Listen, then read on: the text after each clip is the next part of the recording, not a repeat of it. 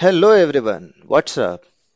Friends, in the previous session, we saw how to open Excel, what is the architecture, toolbars and scroll bars. In today's session, we will be covering entering the data into cells, mouse pointer or cursor, sheet and its properties.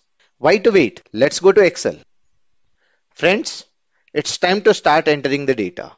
I'm sure you all know how to write, modify, and delete any content in a given cell. Still, let's quickly check.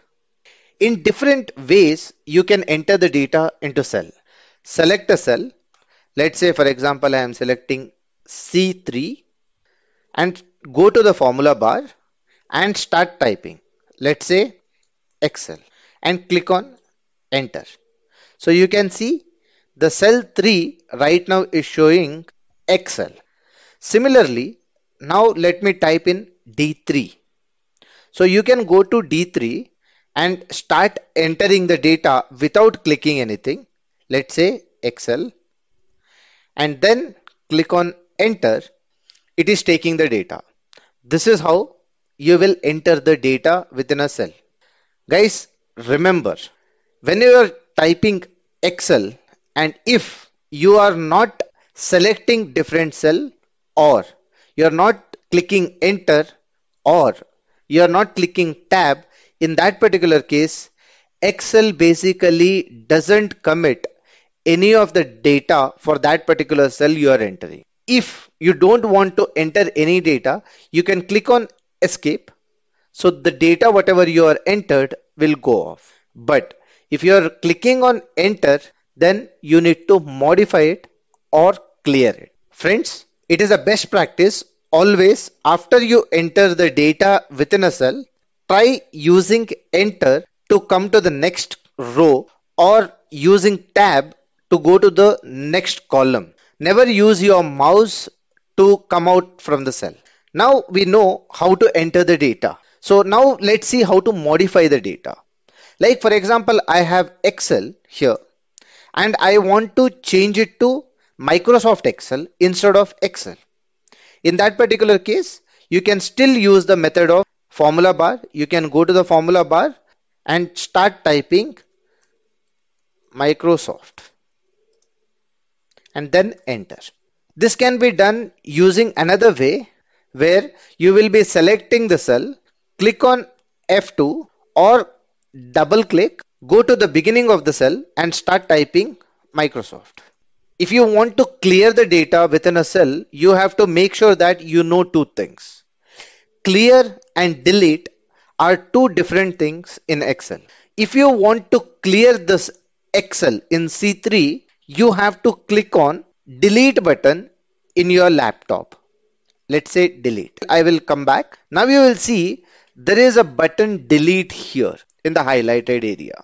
If you press this button, basically it deletes that cell and brings the cell content from the next column to the previous column. So make sure clear when you want to clear and delete when you know you want to really delete that cell.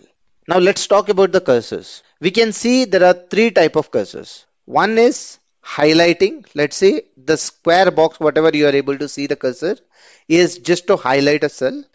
Second one you can see here a plus button, which is basically to move data from one cell to another cell. And the third one is you can see in the corner there is a dot here. So if you go on that, you can see a plus button. This is called fill handle, which we will be discussing further in the next sessions. When you take this mouse pointer on a column, it will allow you to select the whole column. And when you take this mouse pointer to the row, it will show the arrow to select the row. And in the corner here, you can see before starting the column and row, there is a small triangle here. If you click on that, it will select whole sheet. When you create a workbook, always you will have sheet named as sheet 1, sheet 2, sheet 3, etc. To rename the sheet, you can right click and click on rename, or you can double click on the sheet. You can start entering the sheet name. Let's say my sheet. and enter. Now, if you want to add new sheet, you have to click on plus button, or you can go right click, insert. You can see the worksheet is automatically highlighted. So click on OK. So you will have the new sheet. If you want to color the tab, hide, unhide, or delete, you have to right click and use the respective options. Let's say I want to color this tab. Tab colors. Let's say I want to go for blue. You can see this particular sheet has been colored. Right click on that sheet and click on hide. You don't see that particular sheet. Now if you want to unhide, right click on this and click on unhide. It will give a pop-up of unhided sheets. Then you can click on OK by selecting the required sheet. And to delete the sheet, you can right click and delete the sheet. Let's say you have entered the data within the Excel sheet and you see it is precious and you don't want people to edit it. In that particular case, you have to protect that particular sheet. To protect the worksheet, right click on the sheet, protect sheet, type the password 123, enter 123, OK. Now you can double click. You will be able to see that the sheet is protected. You try entering the data by selecting the formula bar. It says it is protected. Now to unprotect, you again go and right click, unprotect sheet and put the password and enter. So now you can see that I am able to select the formula bar because it is not protected. Friends, hope this video was very clear and helpful. If you have any questions or suggestions, please write in the comment section below. Thanks for watching my video. If you liked the video, please like, share and subscribe to my channel and click the bell icon below and keep learning Excel. We will meet in the next lesson.